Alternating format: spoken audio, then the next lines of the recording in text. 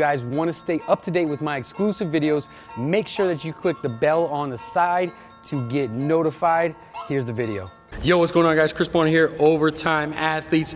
Want to share some exercises that I've been utilizing with some of my athletes with you guys so you can start incorporating them into your training. You guys know that I've been studying a lot with contrast or complex style training, and as an athlete I also love to incorporate lateral and rotational movements as opposed to just linear forward and back. So one thing that I've been loving, and one complex that I've been loving that I want to share with you guys, is going to be the standing Russian twist coupled with a med ball side toss. So I'll go ahead and show you the advanced version that I've been using and what I'm looking for. So to start off with the Russian twist, you're just gonna grab the landmine. I just have it anchored here. I don't have an actual, landmine set. I just pin the barbell up against it. As long as you're pinning in the corner, the barbell really can't move, so you're still getting the same stimulus. That's all that matters.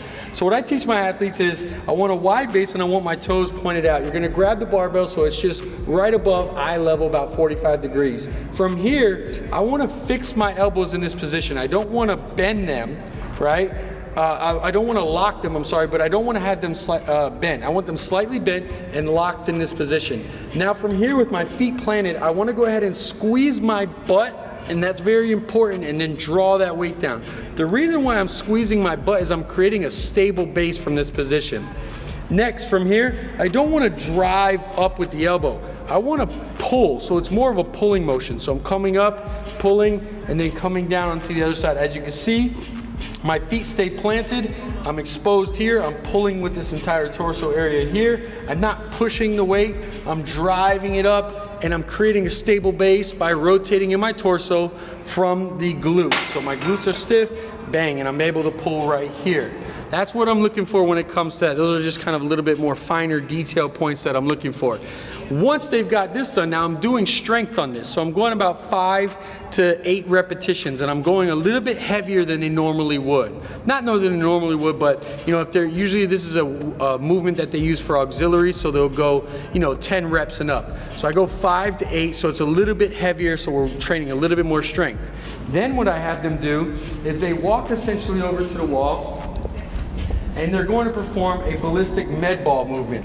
Now, you can have a series of movements. There's a series of ones that you could do. You guys could do a simple med ball toss right here. One that I like to couple it with is basically a ski jump, all right, reaction to a ballistic med ball throw. So bear with me, but essentially what they're doing is they're having this from their holster, they're jumping out like a ski jump, and as they react, they're loading this hip and then exploding into the wall as hard as they possibly can. There's a few things I'm working when it comes to this motion. Now, with the weight being here, my midline is what has to decelerate it. So as I shift from here to here, my torso has to decelerate this weight coming this way. So I have to be able to stay tight and secure. As I load this hip, now I want to generate that force. So again, the same way that I teach you guys with vertical jump and all of that, it's about absorbing force and producing force. This is no different. I'm absorbing force by jumping, right? My body's shifting this way.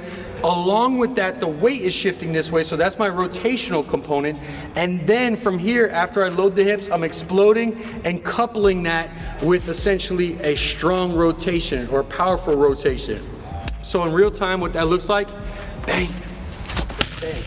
The big thing that I'm looking for here, the weight doesn't twist them all the way. I want them to decelerate properly right from this holster and be able to explode into the wall with as much force as they possibly can. So I've just been experimenting, playing with this, but I really like the results I'm seeing with these guys, with them performing this movement. I hope that helps. This goes for any sport. It doesn't matter. I have my baseball, I have my football. Any sport where you're doing anything in a non-linear fashion where you have to rotate or move laterally will support you guys. So hope that helps. Catch you guys next time. Hey guys, thanks so much for watching. If you're interested in becoming a better athlete, whether that be sprinting, jumping, strength, or overall looking like an athlete, go ahead and click the box here on my side. And make sure that you subscribe to my videos here so I can keep sending them to you.